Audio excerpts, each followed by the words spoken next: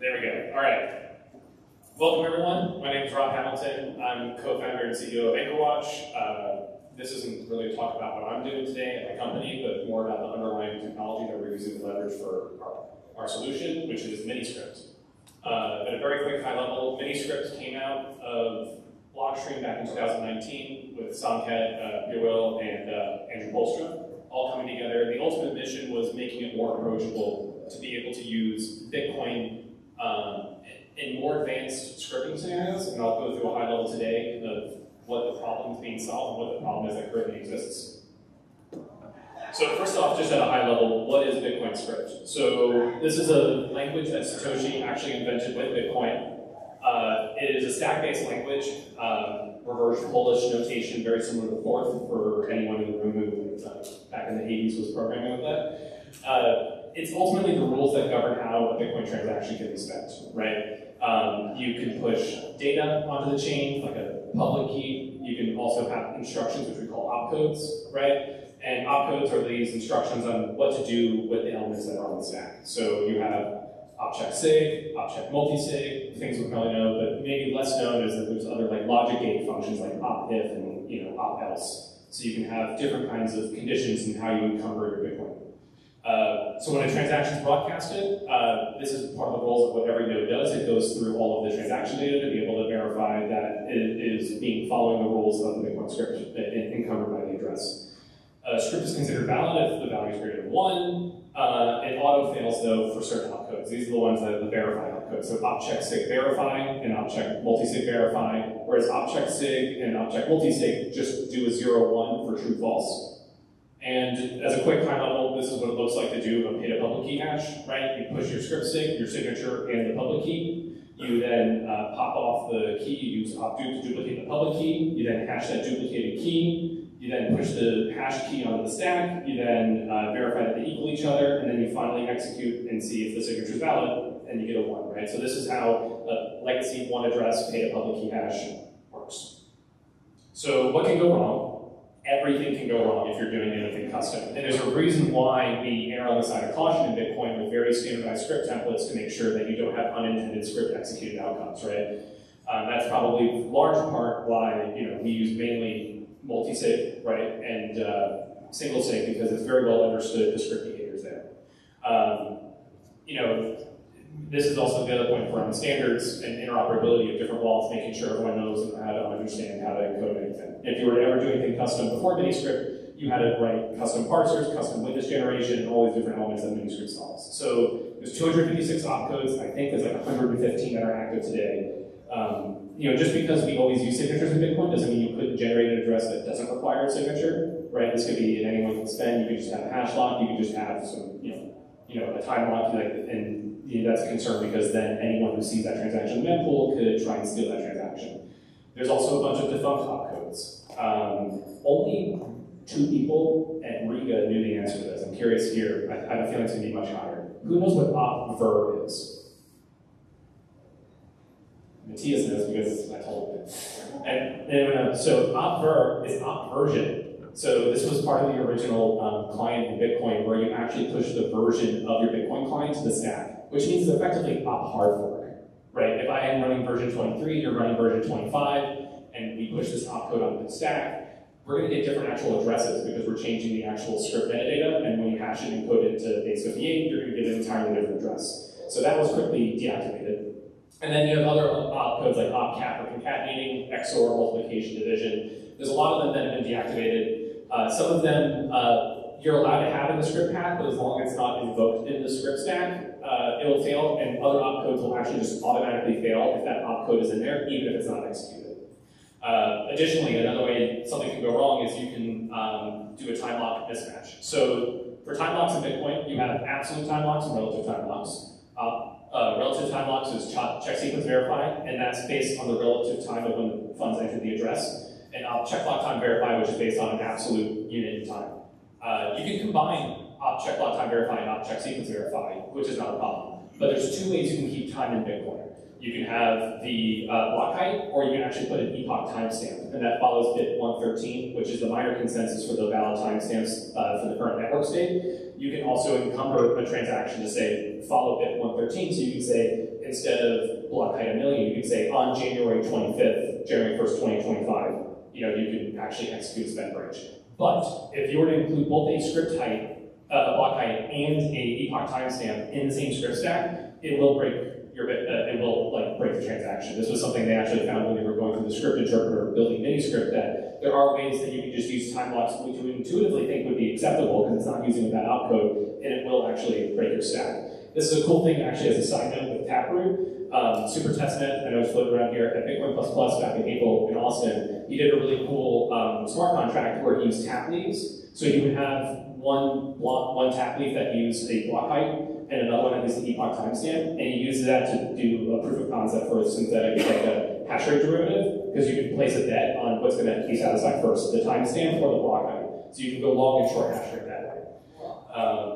But if you're using pay with script hash and all of it's in there and you're executing, it will fail. So that's another thing that can go wrong. Additionally, malleability. So SetWit, as we all know, fixed transaction malleability for the TXID, but you still have the witness, which can be malleated because it's not signed. So when you make a custom script, you need to be careful and make sure that there aren't ways that your transaction can be malleated so someone can maliciously reorder the witness in a way where they can execute an unintended spend branch, or they could possibly take your money.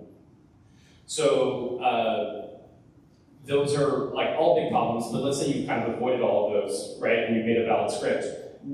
Just because you made a script doesn't mean when it's time for you to actually spend the money, you're actually going to be able to do that, right? So you have to actually construct a witness to be able to operate. And I was actually talking with Samcat yesterday, and that was one of the original motivations for Miniscript was, Andrew Chow was like doing more custom scripts with PSBTs, and the PSBT finalizer role, for those who aren't familiar, takes all of the signature data, all of the hash pre-images, all of the data, and it tries to arrange it with the script to create a valid Bitcoin transaction. So this is one of the great things that Miniscript does. If you're going to make a crazy advanced multisig, you're actually going to be able to have this automatically solve for you. So if you have a Miniscript compatible script, you'll actually be able to have a witness automatically generated for you.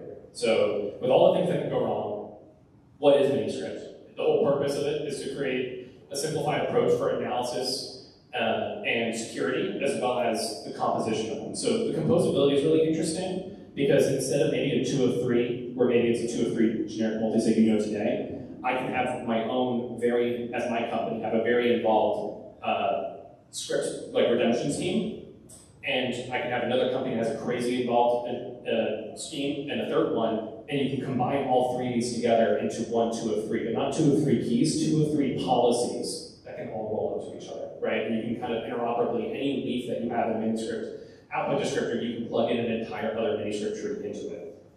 So what's really great is that it's verifiable. You can have visual representations, I'll get into in a moment, that allow you to actually verify semantically whatever you diagram out is being satisfied in the Bitcoin script.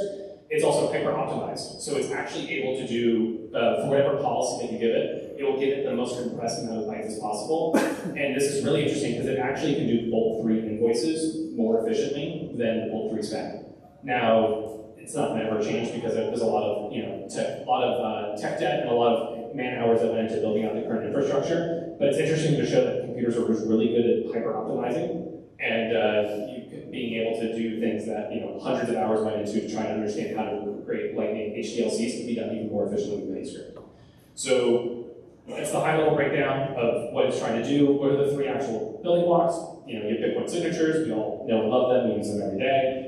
Hash locks, where if you reveal a pre-image, you can actually satisfy that. And then finally, time blocks, which I mentioned before. You have absolute, relative, and just to clarify, because I didn't mention it earlier, an absolute time block would be meet me at 4 p.m. tomorrow versus meet me in 12 hours, right? One's based on relative context of where we are in time, and one's an absolute. And then finally, also block height and epoch timestamp, but you can't do both. For relative time blocks, I think that's where a lot of people that are building in Bitcoin are more interested in. Because it functions basically as a dead man switch, because the relative timer begins the moment the funds get confirmed on chain. The downside, though, is that check sequence verify is only a 2 to the 16-bit number, so you can only go out as far as 65,000 blocks, which is roughly 15 months. So you can't do a dead man switch in the sense of like, if the money hasn't moved in 3 years, activate this other spending branch, right? You're constrained to 2 to the 16. So if you do an epoch time, the way it works is that it's like 12 months, and then for block height, you can get it up to like 15 months, assuming the hash rate's roughly constant. So now with all that background out of the way, talking about what is a Miniscript policy, this is the high-level, analyzable, human-readable language, or close enough to that, where you can also diagram it out. The tool I have here is the Bitcoin Dev Kit Playground. Huge shout out to them. We're using Bitcoin Dev Kit. It's a really powerful workhorse that kind of builds on top of Rust Bitcoin and Rust Miniscript to be able to allow basically a Swiss Army knife to build whatever you're looking to build for a whole wallet solution without having to start at square one and implement elliptic curve cryptography. So here we have a Miniscript policy where we have two different possible spending conditions. Well, the first one is a 2 of 3 with key 1, key 2, key 3. And then we have a second possible spending condition, which is older 144, so 144 blocks, which is a day. And then you have key 4 and key 5. So immediately, there's two different thresholds. That's something that isn't often seen today. Additionally, the backup one, the bottom policy, uses entirely different keys, which is an interesting concept in the fact that it's not just 2 of 3 that maybe becomes 1 of 3. You can have different quorums of people be able to sign and move money, and using time as a security element. This is what you see here at the high level in white. That's the Miniscript policy. The interesting thing here too is the weights. Miniscript is part of the optimization it does. You can execute and say, this spending path is 10 times more likely to happen to this other spending path, and that will actually go into the construction of the script itself to make sure that if you're going to use a path more frequently, you're going to use the path that's going to save the most bytes. And then if you have something that's less efficient and less likely to happen, it'll deprioritize it in the script execution so that it's better to have it than not have it all be locked out of your money, but it's going to optimize for your most used possible case. And this is what it breaks down to here, right? So you have your threshold for the 2 of 3 keys, for key 1, key 2, key 3, and then the second branch of the OR is wrapped within an AND. You have AND with an older time lock, and then the key 4, key 5, right? That's the other thing. Just think like signatures, hash locks, time locks, and or threshold. Yeah. Just to clarify, is it the 10 app that's the weighting there? Yes. Yeah, so the 10 is the weight. That's, you can see up here. That's your 10 weight, your 1 weight, and that gets encoded. And that gets encoded with the at symbol for 10 at and saying that this branch is that number. Yeah. Got it. Just to explain, what is the difference between Miniscript and Miniscript policy? Yeah, so we're going to get to that in the next slide. So the difference between Miniscript and Miniscript policy. So the policy has nothing to do with Bitcoin actual execution, right? This is not an output descriptor. This is just a diagram analyzable fragment that you could sit down and understand the full possible spending branches and execution. But you can't plug the policy into Bitcoin core, right? You need to use the Miniscript compiler, which is what we have on the next slide here. So you can take this high-level semantic analyzable, close enough to human-readable English, and you put it into the Miniscript compiler. Currently, there's the one that's SIPA built in C++, and then Andrew Polstra built one in Rust Miniscript grade. So the whole idea here is that it'll parse the policy, it'll optimize for script size, it'll sanity check to make sure there's no footguns, and it'll turn it into an output descriptor. So you can actually see here, these are using testnet like private keys, right? But you can also put in extended public keys if you're using a wallet that's going to maybe have many 32 derivation paths. And you can see here, you have witness script hash, you have the OR statement, you have the OR, doesn't matter. You have the OR statement here, you have your threshold with the raw the keys, and then this is your second branch with the AND argument, where it's an AND wrapper for this threshold, and then all the way at the end over here, the second condition in the OR is that older 144, right? And then you get a checksum for your output descriptor as well as a sanity check it and make sure that when you're cross-validating across different wallets that your checksum satisfied. So, really cool tool, Minsk, min.sc, actually is a one layer of abstraction beyond the Miniscript policy, where you can actually have, here on the left-hand side, you have a liquid-like federation, where it's a 2 of 3, and you flag it as its most likely, or you have some timeout period, here it says 3 months, and then it has a recovery statement. You can actually see how that Minsk code compiles into a Bitcoin policy, a Miniscript policy, into a Miniscript output descriptor, into Bitcoin script, into an actual address. So this shows the entire continuity from the idea of a Miniscript policy all the way down to where it actually encodes into an address on chain. So at a high level here, just tools that are building with Miniscript. Bitcoin Core has a version 25 added read and sign support. I think version 23 also had read-only support. So you actually can now load the Miniscript output descriptor to Core. You're able to verify addresses. You can actually construct PSBTs as well. Rust Miniscript is great. The Bitcoin Dev Kit project. Someone pointed out Riga is actually Bitcoiner Labs, and they're working on a TypeScript implementation of it. Highly experimental, but the idea is like making it for wherever you are in the tech stack, you're able to use different languages to leverage this. And Bitcoin Dev Kit also has the foreign language bindings, so you can actually take all of the Rust bindings and compile it to Kotlin, Swift, React Native, and Python, right? So wherever you are in the tech stack, you can start leveraging this stuff by building on top of those foreign language bindings. High level, the wallets that are using this, Wizards are named family members of the Liana crew. They built the product Revault. And they're live on mainnet right now, and they've been using Miniscript. It talks directly to your node. It's an open source GUI you can download. And their main scheme that we're using it for is, let's say, an N of M, and then some relative time lock, and then an N of M, right? So you can have a 2 of 3 become a 1 of 3. You can have a 2 of 3 become a 2 of 5, and add 2 backup emergency keys, right? That all works within Liana. My Citadel is an RGB wallet as well, has full Miniscript support. There's my company, AnchorLaunch, which we're using for custody solutions and insurance. And then there's a new team, they're formerly known as Coinster, the Smart Vaults team. They just finished Wolf Cohort 2. I was chatting with Max earlier this week, the CEO on Twitter. They're doing some really cool products, and they have it all working right now with Master Pub keys, where you can actually use this as a way to kind of like secure and manage your funds, and it helps with all the coordination, and they have apps as well. And then signing devices, this has been the big push, because previously I started working on building our product Trident, which uses Miniscript in November, and the biggest limitation was that there was no hardware wallet support. You basically had to use your own custom tool that you were coding up. It wasn't in Bitcoin Core yet. Salvatore Ledger was the first one to implement it, which kind of like set everyone up in motion. We also now have the Spectre DIY, I think actually was the first one to support it, and then Ledger added support. In December last year, they rolled it out, so any Ledger NanoS Plus or X or even the old NanoS all support it if you update to the latest firmware. You have the Cold Card, which now supports it. The Bitbox 02 just added firmware for it, live in production last week. I haven't integrated it yet, but they are using, they have Rust bindings. You can either use Rust or you can use JavaScript bindings in Rust. So if your web wallet or your desktop wallet, whatever, you can connect it with them. And then the Blockstream Jade, which I'm quite reasonably assured is coming very, very soon. So just as an additional shout out, if you're wanting to code around on your own time, the Bitcoin Dev Kit Playground. We'll be also using BDK Elephant today, which is kind of an extension on top of BDK Playground, where if you want to start building custom fragments, messing around, it's a great tool because it uses WASM, so it compiles everything in the browser. So if you want to make a crazy, arbitrary Bitcoin testnet, just like Miniscript policy, to start clicking around, you use that. It uses the BDK CLI. And then just as a really quick example for an idea like what we're using we're going to be in open beta next week with our product Trident. You can have a 3 of 5 multi-sig, and for the sake of the beta, I made it very short time locks. And it's a 3 of 5, but not 3 of 5 keys. It's 3 keys and 2 time lock conditions. So you actually, this is the idea of kind of compressing down what maybe people call a degrading or a decaying multi-sig, where it starts off as a 3 of 3, and then 3 days go by, and you have it become a 2 of 3, and then when a week goes by, it's a 1 of 3, right? So these are the 5 different conditions. You can pick any of the 3, and it actually spits out to a whole output descriptor.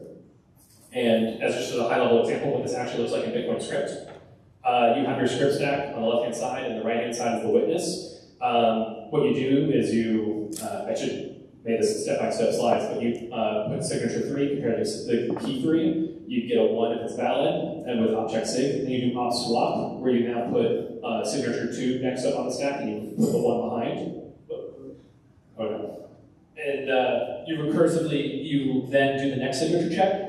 You get an object sig for 1, and then use op add. So you took the 1 and the 1, you made it 2 when you satisfy key 3 and key 2. And then finally, you do it one more time, where you take the 2, swap it out, and then you do the final key check, object sig, add, and then you then go through the rest of the branches, and then the witnesses that are right here with 1 have you skip over the time lock. locks. So that you're actually just going to get to the bottom where you push the number 3 to do pop equal, and you've satisfied your 3 conditions. And this allows you to have the same script stack where if you're actually going to invoke the time locks, your witnesses here would be 0 and 1 or 0 and 0, depending on if you're using one time lock or both time locks, and it all compiles out to the valid script.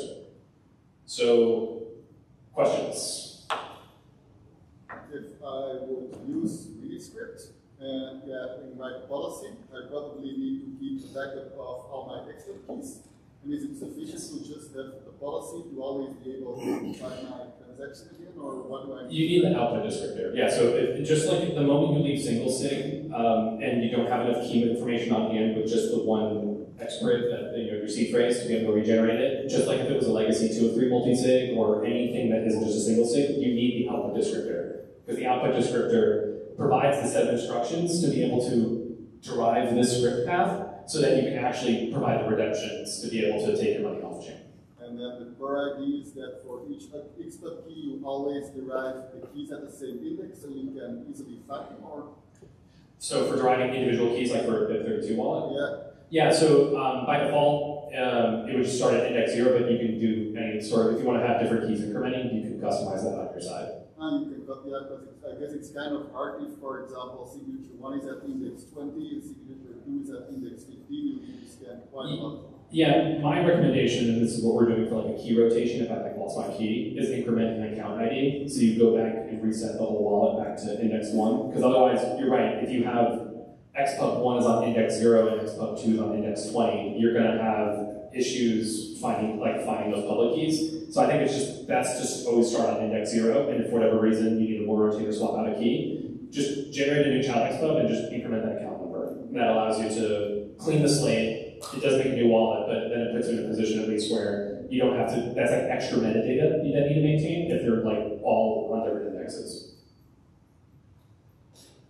You mentioned that the Miniscript compiler has some footnotes. What are examples of these footnotes? Examples would be like having a spending condition branch that doesn't require a signature, right? Because if you just maybe only have a hash lock or something, then any miner could possibly steal it.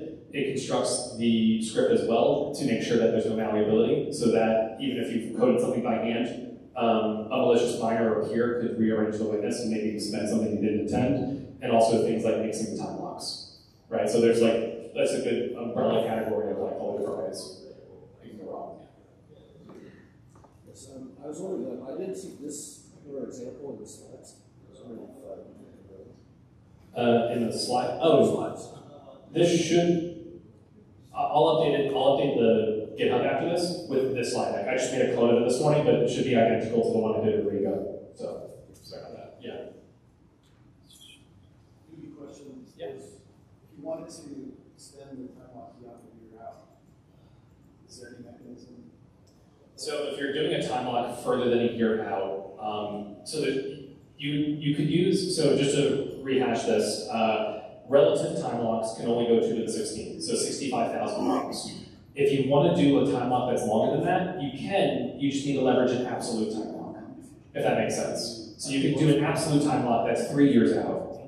10 years? Yeah, you could. Yeah, and this is where like it gets very challenging for building applications around this, because I'm of a strong mind, I think the way the industry is going to go is like a set of templates, because for one, for wallet interoperability, 2, for hardware wallet interoperability, 3, having extra assurances that these script paths are well tested and everyone feels confident using them. And finally, like looking at this right here, this is a very unique on-chain footprint, right? This is the trade-off here, where it does get better with TapScript. Miniscript is in PR right now since March, waiting to get reviewed and get merged in. But you can take all of these, this is a payload script patch, you can leverage this with, all the taproot logic as well, to be able to actually have individual tap leaves, so you're revealing less data, and you're only having to show the exact branch that you're trying to execute your spend on. All of this to be said, you can use absolute time locks to do something that's further out if you want to do something that's 3 years or 4 years out.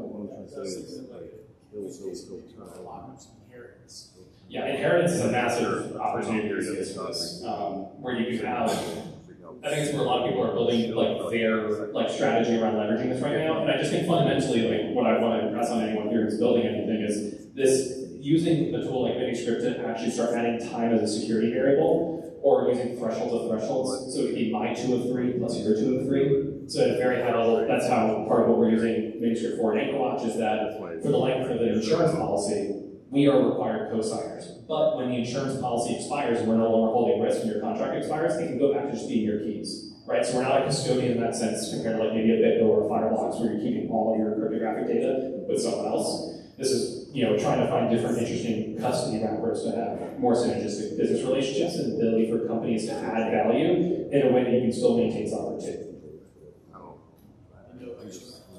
Yeah. Rob, what's the tech tree to getting this more private? You mentioned using tap scripts. Where do threshold signatures play a role, if at all, in your opinion? Yeah, the way I would actually think about making this more private is using like Frost and music, where you can just start aggregating all of these like groups of keys into single keys. I think that's genuinely the best way, because right now we're just pushing one public key per like device on chain. You can leverage Taproot with MPC in such a way where almost everything looks like single sig or like 1 or 2 keys maybe with a time lock argument, and that's a way to definitely abstract a lot of this data on chain to where it's a smaller footprint. I think the other thing in general, this is the idea with templates, is that with templates, you would have a greater crowd to hide it, so it's not just your unique on-chain footprint. That would be the other thing I've been thinking on too. You combine NPC with Miniscript? Yeah, you can. So you can combine NPC with Miniscript, and for anyone who's seen me and Ryan now doing our little shit posting boards on Twitter, that's actually the entire joke. Is that with Taproot, you can do both TapScript and Schnorr signature NPC, and that's actually like, it's very synergistic and nice. So that's actually, it's a great, that's the actual nature to NPC game versus team script, is that we can coexist. That's the whole joke of it. Recently I was putting together a policy that included a derivation path, sort of trying to create one first example from which I could make other, and it was hard to find an example of, so I eventually found, how to do it just a little bit by trial and error. I was wondering if there are any good examples of these sorts of things, where you can go and really see examples at work. Yeah, so the BDK Playground, if you check that out, there's an example tab on there, and it actually has example rough templates. I guess one thing I didn't mention earlier, just to call out, you can't have the same public key multiple times within a Miniscript output descriptor. And the reason being is that if you put the same public key in multiple different branches, when you're providing that signature, you can't actually attest to like which branch you're trying to sign and commit to. So you need to have unique public keys. So that's another thing you could use too, where if you want the same device to sign multiple times, you could have different derivation paths, but on the same device still. All that to be said, this is another great thing just with using tap leaves, is that you can just have that. You don't have to worry about having that same public key appear multiple times. It allows you to make it much more easier on user experience as well. Because like the ledger allows you to do like mass upload of like XPubs, or like you to generate a bunch of child XPubs and maintain that data somewhere else. But having just that one key to be represented in all the branches is a great way to streamline things. And I thought it was interesting just how you could substitute a private key for one of the public keys that you know, and so you can use it for signing as well as address generation. Yeah, it's highly flexible for whatever your specific need is. So there's talking with a lot of people, I think it's just an interesting opportunity space to start developing unique solutions and finding different ways of leveraging Bitcoin and kind of stepping outside of single sig and basic multi-sig that we have today. And, one thing I noticed too, there was the use of square brackets with regard to the private key and with the hash at the root. And I just was wondering, that was something I was sort of fumbling around with to get a good example that worked. And can you talk about that part of So the brackets, like if I were to go back to like here, like these brackets right here. Exactly, yes. Yeah. So those brackets right there are actually coming from the hardware wallet, where it's the wallet fingerprint, the XFP, right? And then additionally, the derivation path you're using, right? And that's where that plays a role. It's also just streamlined too for when you're generating PSBTs. Your hardware wallet can identify like what keys actually mine in this PSBT. So that's where it gets really streamlined, right? So it provides like a breadcrumb trail. So when your hardware wallet's looking at this arbitrary script, it can do the math and be like, okay, these are the public keys I'm signing for. Okay, display information, confirm, attach signature. Yeah. Hardware wallets show the address are signing? Like, how do you know when you are signing? Oh, it doesn't show the whole thing, the whole that. Yeah, so each wallet handles it differently. After the workshop's done, I'm more than happy because I have ledgers and cold cards here and Inspector DIY. Those are the ones I have running at the moment. I can show what signing looks like.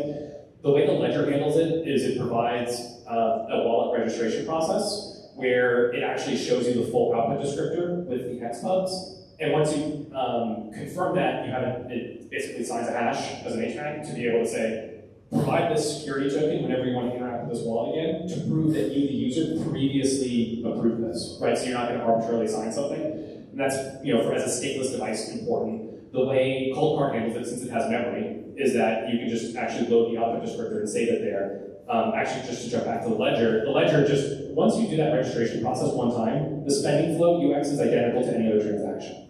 So it just says like, hey, you're spending this much from this wallet, this is your change, like confirm this is your fee rate, and it runs off the races. Whereas the Cold Card kind of shows you the optional full information on the screen you can scroll through. And Spectre DIY 2, since it has a much bigger screen, it can take much greater liberty with displaying all the information in the context. But I think that's like, the moment you have these more advanced spending conditions, like screen real estate becomes a really sacred thing to try and optimize to make sure people have like knowledge and consent and how they're interacting with these more involved Bitcoin scripts. So just clarify, Miniscript in Cold Card, is it on the edge firmware or on the stable? Yeah. So the Miniscript, so Miniscript functionality for the Cold Card is on their edge firmware right now. So Rodolfo is very sensitive since there's a large install base of people that are using Cold Cards to hold very serious amounts of money. He doesn't want users to arbitrarily surface around with this stuff and like have a problem. And talking with Rodolfo, he's also a very big proponent on this idea of templates, where it's not going to just be any arbitrary thing. As someone who's making a software wallet leveraging this stuff, I'm really sensitive to that too, because I have a custom tool that basically lets you make any custom thing you want. But the last thing I want is for someone to make a time lock to block height 6 million and then yell at me because their money's locked, right? Because like, you have to be careful about this stuff, right? There's ways you can mitigate it if you're only using relative time locks. You can't go out further than 15 months, which is nice. We're using absolute time locks because we're actually pairing an insurance contract policy with the time locks on chain. Right, so we need actual calendar dates because we don't have to worry about the hash rate goes up or down, and all of a sudden you have a 1-year policy, but then it expires sooner. So that's kind of why we're using the epoch timestamp. But yeah, it's on the Cold Card firmware, the edge one. Yeah. Cool. No questions then. All right. There's a lot of people here, so this is going to be interesting. So what I was going to go do next.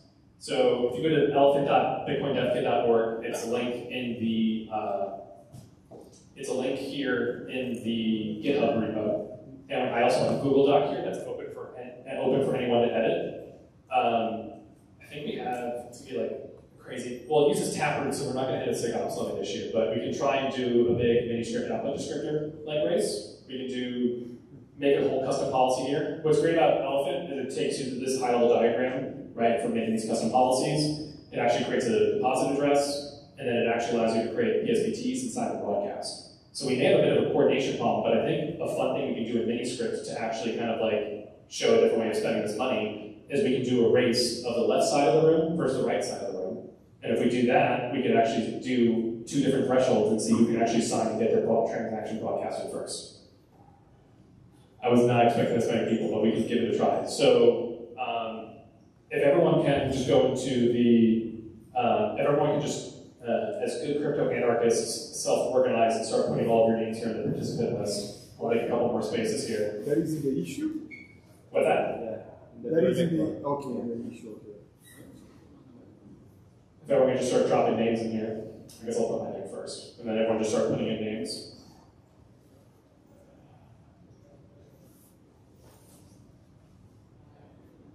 And if no one wants to participate, we can just get 2 or 3 people to do it just to kind of walk through the high-level process. But I wanted to use, I had a command line tutorial, which is also in the GitHub notes, but that's like by yourself and not fun. And since we have everyone here, we can do a fun little interactive program.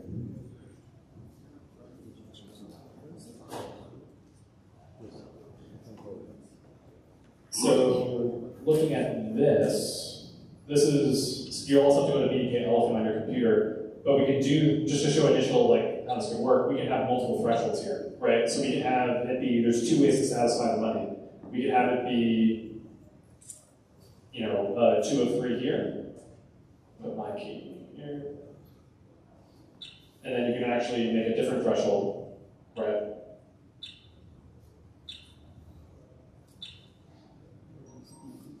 So, let's see, do we have names? You need to allow edits. Oh, I thought I allowed it. That's a lot more. Everyone can edit. Does it not let you guys put them in? Everyone's trying. Everyone's self-organized. Everyone's in Excel. But no, I don't know how to make it more editable. Then anyone with a link can edit. Editors can change permissions and share. You can also do a deep range on the cells to be echo that as well.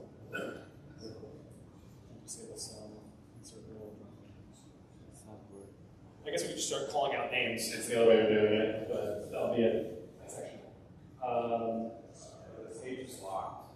Oh, that's why. Thank you.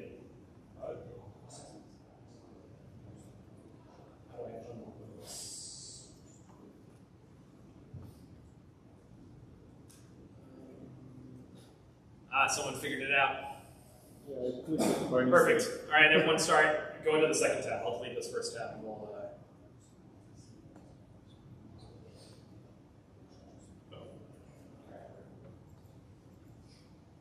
give it a minute, and then after the minute, we'll just take those signatures and we'll move forward with it.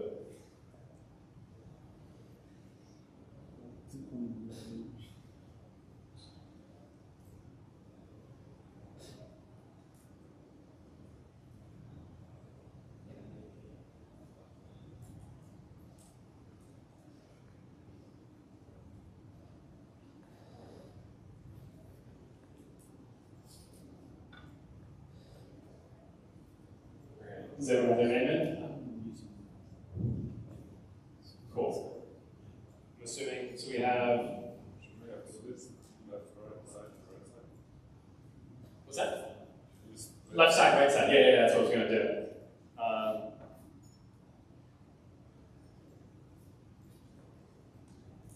right, anyone over here, let's call this left side. Anyone over here, we'll call this right side. So put in your.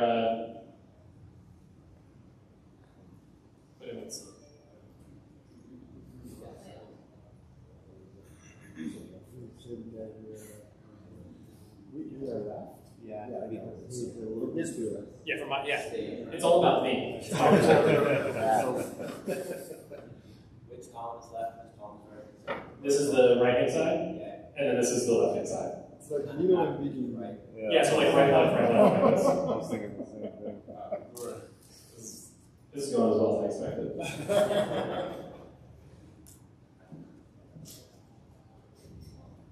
What do we do? We put right or we... Yeah, just put right or left. Okay.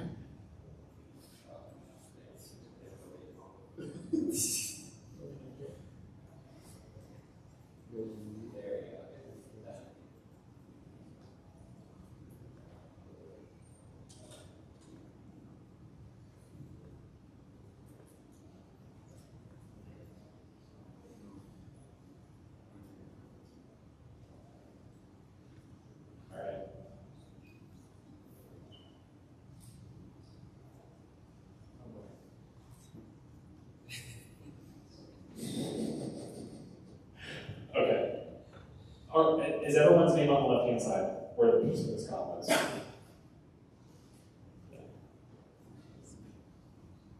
Shouldn't you just put the names on either left or the right side? You could, but we all need to have consensus on this. Thanks, Tidwell. Are you saying distributed consensus is hard? It's a little bit difficult. Yeah, this is I'm launching a blockchain that can figure this out. So the one thing we have to do is we're going to use mine as a reference because we all need to have the same exact template here. But if you go through, just start taking over the names, and we're going to start going down the list. So I have Alex, Keith.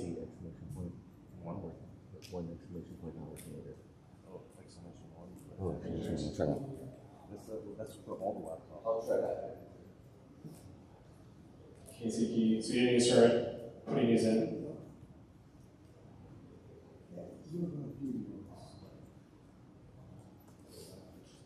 So the way this works, Elephant block to testnet is definitely not secure, but what it's doing is it's taking every single person's name and it hashes it and it makes it into private keys. So you can actually use Elephant as a coordinator to do these more interesting script solutions like asynchronous, so we can all log into the server. Wait, so does white space matter? Yeah, because there was a bunch of white space. That's a good point. White space. I don't think it strips it actually. Yeah, so I would remove white space.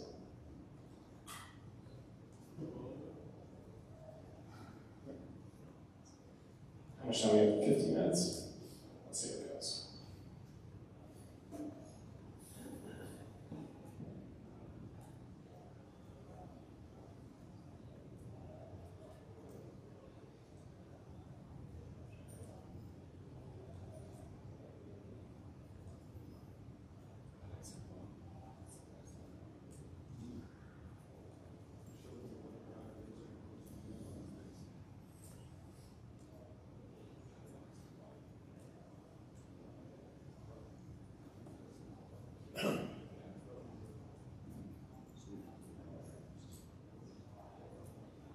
We're going to create a local key here.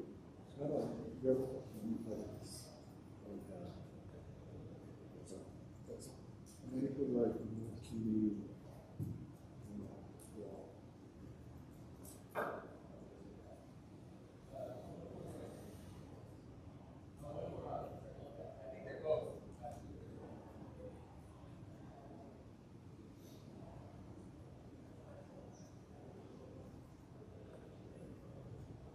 Maybe everyone will see it right.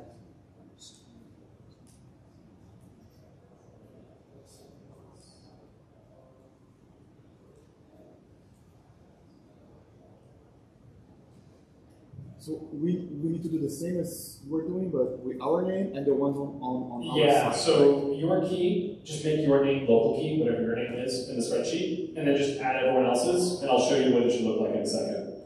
Both sides. Yeah. So yeah, so your name, so But we should probably start with above. so the order of the remote keys doesn't matter, but on the picture diagram, it does matter because it's actually doing it's not doing like the 69 lexicographical sorting, it's just whatever order you're putting the keys in is the keys that happen, so you'll get a different deposit address if you do it out of order.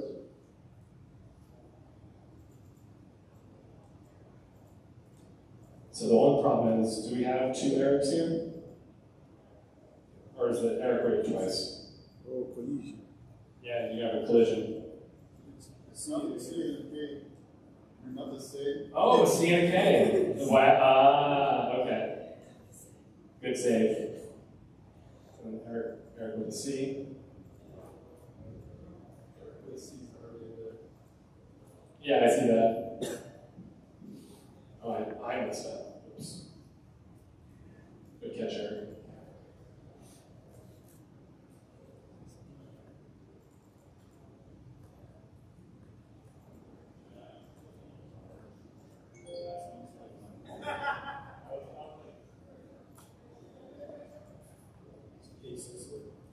I believe so.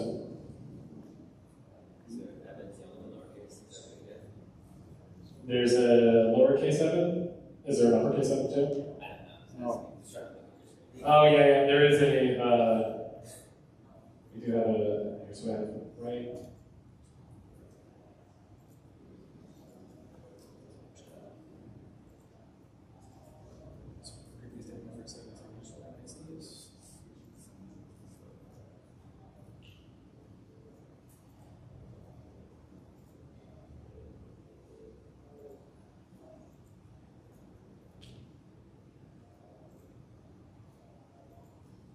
I'm going to join team left.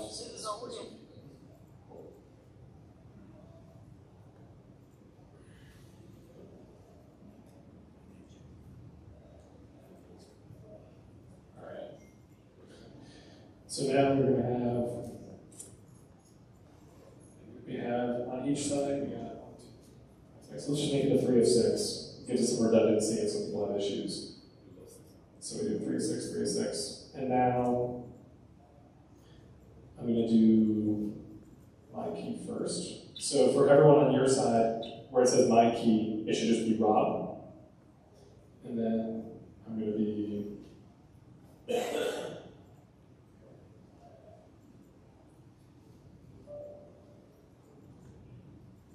we got Alex.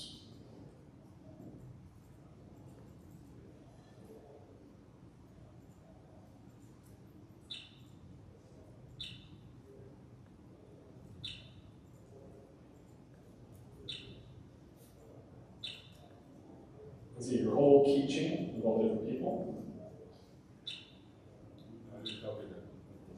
You just click on the tile and hit Command C, your copy key, and then paste. And then Casey.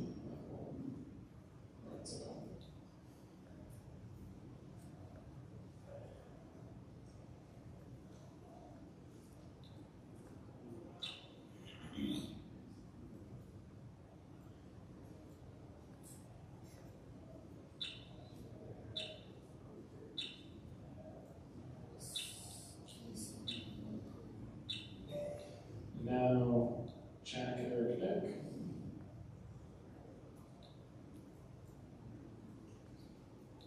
That's Eric with a C. Nick.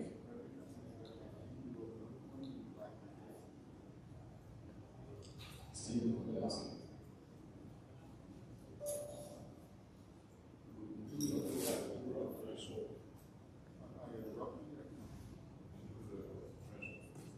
All right. So now we have transaction here.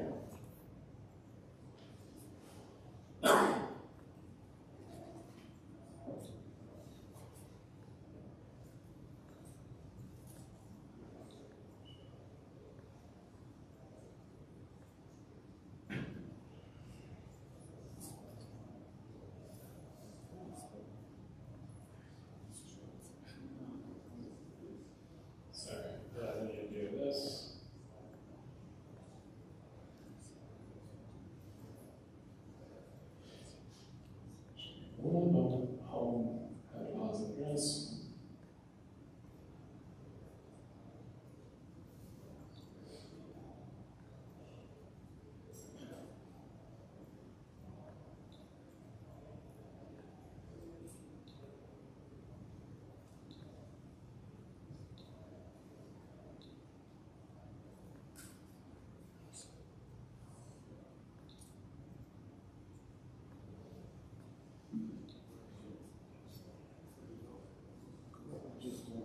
No, you need like a key first. Go to leaves. Key. Oh, and then you put in the threshold, and then back, drag to there. And then you go to your insert this, and then you drag everything to the beginning. I'll show you that. To the beginning. Oh, like this. Right. And then you use the order like the spreadsheet, right? Yeah, sorry. Here's the order I have. I have the same as spreadsheet. Yeah, it should be. What is my key? My key is your key in the process. So you're actually, wherever your name appears in the stack, just make it my key. So looking at this, my name, Rob, should be the top key in the first threshold.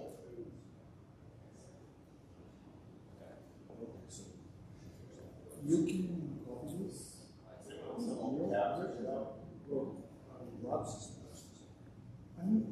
wouldn't call it. Oh yeah. But it's like so you can click on the key. You can close it. Make sure the deposits here. Control C. Then it will come out copy paste. And I will drag it up. Yeah. Yeah, so the weighting, let me go back to this. The weighting is when you're having multiple ways that you can spend your Bitcoin, the weight always appears with the OR operation. And the idea is that if you know one of the paths is much more likely to happen than a different path, you want to give that more weighting. And this is used in the context of optimizing the arrangement of where the scripts are being executed. If you have a path that you know is going to happen 9 times out of 10, the Miniscript compiler will optimize the script in such a way where that one will save bytes when it gets executed, and then the other one, which is less likely to happen, will be further down the stack, less efficiently being used. But the point being is that you're better off still having that as an option versus not being able to spend your money, right? So in the circumstance you're using a less likely path, you're willing to pay that extra transaction fee. So it doesn't actually impact the law, it's just It impacts the order of the transaction, if that makes sense. So, Elephant hashes your name, right? I believe so, yeah. Yeah, so that is something like it's lowercase b. Oh, is it lowercase b in the... Yeah. No, it's uppercase. Oh, now it's uppercase? It's uppercase in the spreadsheet. It's uppercase in the spreadsheet, yeah. Okay. Sorry. And lowercase there, nothing bad anyways. Sorry, Evan. It's alright, it's fighting a PC game. Yeah. I kind of feel he doesn't like us. Are you pulled it? Oh no. Sorry. The sync wallet button doesn't really what you do. It means that you have one of the keys are duplicate. You have an invalid Miniscript policy. I'm just trying to, I deposited funds and it hasn't shown up yet, so I'm trying to figure out why that's the case.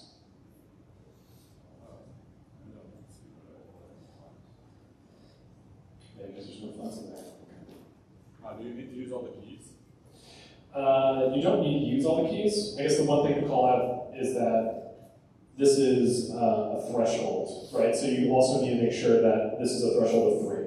So there are 2 3s and 6s.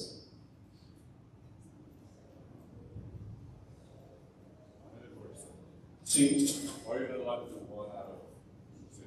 you can do 1 out of 6. It should No, work. the button doesn't. Let me look and say it should work. There's no reason why it wouldn't.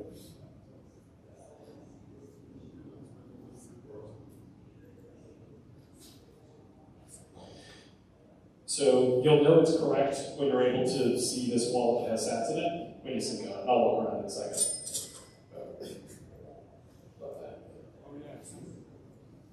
You can see it? Is that cool? Yeah. So now it has 1 million sats on there. And now the last, who's gotten to get the address to show up on their side? Like, you have it? Yeah. Do anyone else?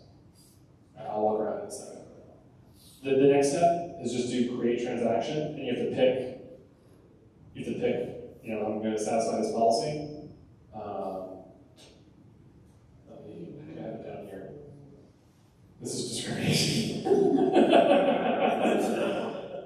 I'm going to drop it right here just so, because you all have to pick the same address that you're going to send to. I'm just going to pick this. Oh, the address field right here. Go. So if you just copy this value right here, and the amount, we're just going to do 100K sats.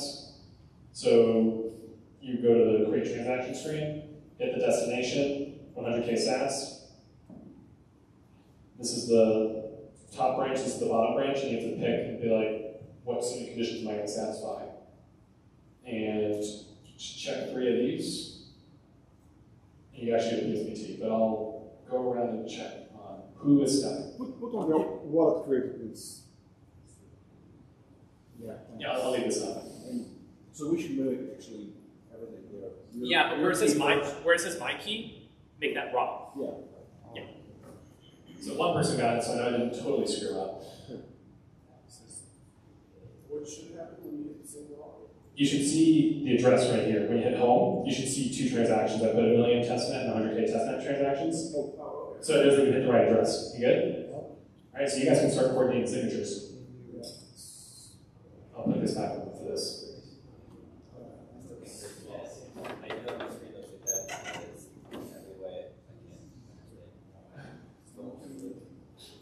And order matters, right? The order does matter. Yeah. The order has to be the same because it's the encoding. It's the order that the public keys are being pushed to the stack, so you get an entirely different address if you rotate. Yeah, that's what I think it should work. Yeah, you'll know it works when you go to the home screen, hit sync wallet, and you see an address. You see a fund with wallets. You got it? Yeah. Okay. Yeah, but then you still put the same wallet. So you can use the Google spreadsheet now to coordinate your PSBTs. Wait. Yeah. Keeps him. Let me zoom in. No, it does matter. It does matter, yeah. Case does matter. That's what I'm saying. It's a hash. That's what I'm saying, yeah. But, yeah. And you add yourself to the. Sure, exactly. What's that called? I think you were here, but you should be here, right? Because you are on top. On the top side. Oh, okay, that's Yeah. That's because the bit below. Yeah, so you're right. That's fine. So Go to home.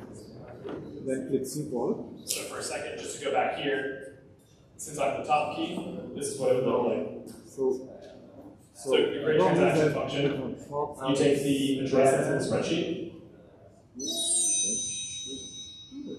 put that as the destination address, and then the amount is 100,000. And then if you're on the top branch of the picture, you want to pick the top branch of keys and just pick 3 and this. And you'll have the necessary information, right? So this, 100,000, you hit create. Oh, okay. No, it's a different address. Otherwise, it would be like You can steal the testnet funds. If you conclude everyone to sign the same transaction output. So this is what it looks like when you get address, you get the amount. Now spending policy, this is how BDK actually mediates all of the different ways you can construct a PSBT, is that it takes basically a hash map of all the different possible spending conditions, and you get a condensed ID, and that IDs you pass into BDK's wallet operator to say, I want to spend from this branch or this branch, right? The Elephant tool here abstracts away so you hit checkboxes, but that's how the transaction gets constructed. And just to show, I can take this unsigned PSBT, I can sign the transaction, and then I can take this PSBT, and then I can put it down over here and just drop in my signed PSBT. So then what you would want to do as the final step is once everyone has all their PSBTs together, you can merge a broadcast. So I can put my PSBT here, and then I can take my teammates' PSBTs, right, put them all in, merge them, and then hit broadcast. But I don't have enough signatures because it's just my key. But that's how you actually go through the rest of this. We got 2 minutes left.